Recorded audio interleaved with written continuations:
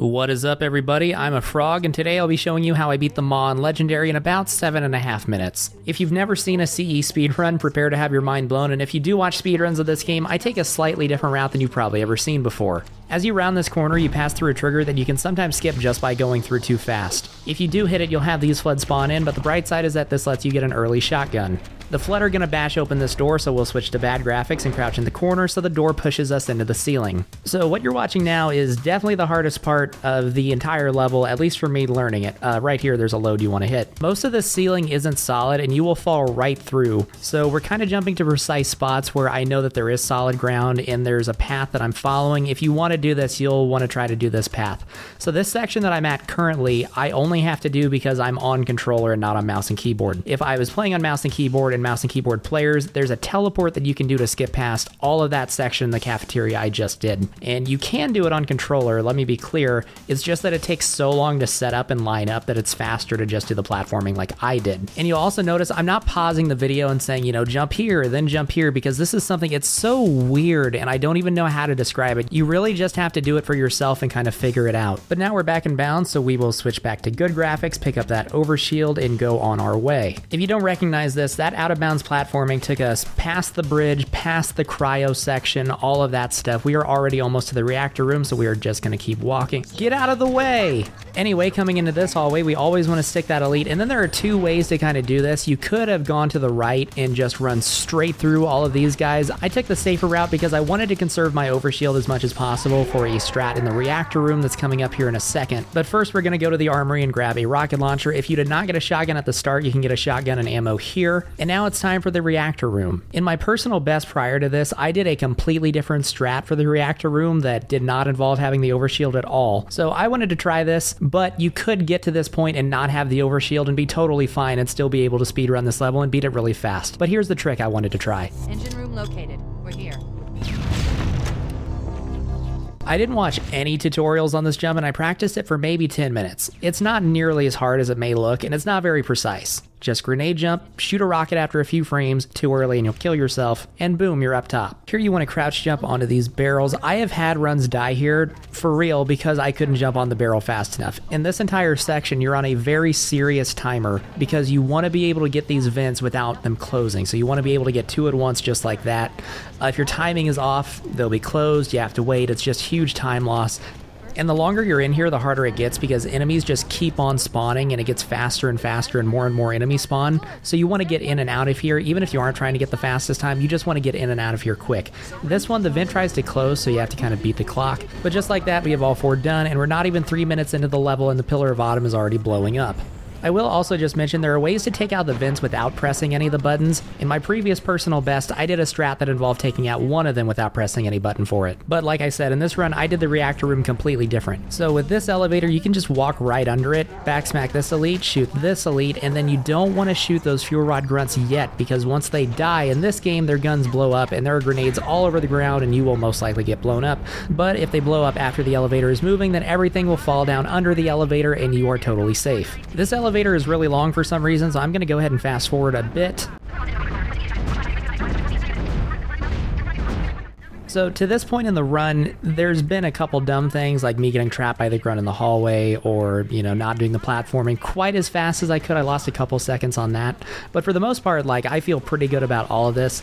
This run has a ton of room for improvement, and pretty much all of that is in this Warthog run because, boy, I will go ahead and tell you right now, this is not very good.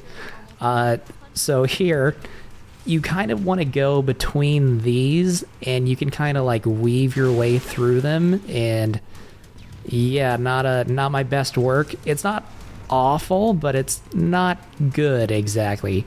Definitely not good. But on the bright side, I don't flip over the Warthog or anything in this, so I would have gotten the achievement for not flipping the Warthog or getting ejected from the vehicle during this run, so there we go, there's a positive side. But in terms of the speed run, you compare this to like the world record, it's quite a disparity. So here you just kind of go up left. This is a really easy one, and I still bumped and bumped again and almost flipped. Coming up here, there is a tunnel on the left that you can go in right here. That's a little bit faster, save some time, totally safe.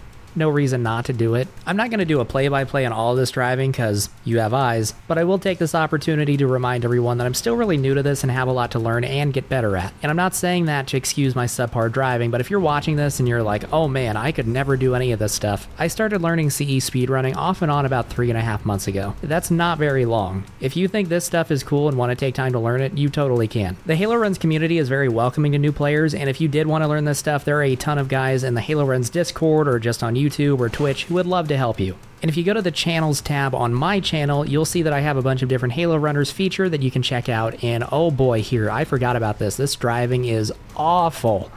Good heavens. Yep, so if I wanted to get a better time, that's where I would start. I could probably get a sub 730 just by working on the driving. But last point on the Halo Run stuff, big shout out to my guy Sloth SG for all the help that he gave me on this level, both directly through like talking to me and answering my questions and stuff, and also indirectly through some of the videos he's made. I'll put a link in the description to his reactor room tutorial because it's really good, and although I didn't do it that way in this run, I did it in others and it was helpful regardless. So as far as the run goes, we just drove right past Fohammer's death. We don't really care about her, like whatever. She's a dropship pilot, we never see her face, whatever. We're just gonna keep on going and try to beat this as fast as we can. Here you get a checkpoint, so that's helpful if like you somehow die at the end or like mess up the 360 or something. I can't imagine anyone being stupid enough to mess up the 360. Wink, wink, nod, nod, wait a second. Coming up here, there's another shortcut tunnel that you can take. And also in this tunnel, if you go to the right in that opening, there is a talking grunt who is a pretty classic Easter egg if you have never seen it before. There are probably videos of it on YouTube, or you can play this level for yourself and see it that way. In the latest live stream I did, I mentioned that I was practicing this level and was going to do a video on it, and someone asked me if I practiced 360 swag, and I told them, no, 360 swag is free, so I pretty much deserve this. So I was attempting to do a 360. Obviously that wasn't a 360, but the reason you do that, it isn't to like showboat or celebrate or anything. It actually keeps your Warthog level so you don't flip over. So as bad as that was, and even though I definitely did not do a 360, it still at least kept my Warthog level and kept me from flipping over.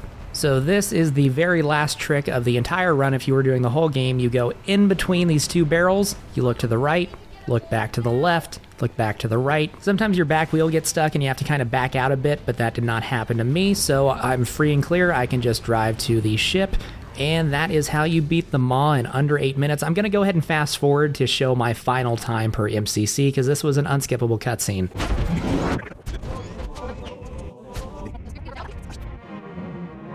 So my final time is 7:38, 7:39 on HaloRuns.com rules. If you enjoyed this video, be sure to give it a like because it helps me out, and click the video on screen to watch me beat 343 Guilty Spark in 4 minutes and 6 seconds. I'll catch you next time.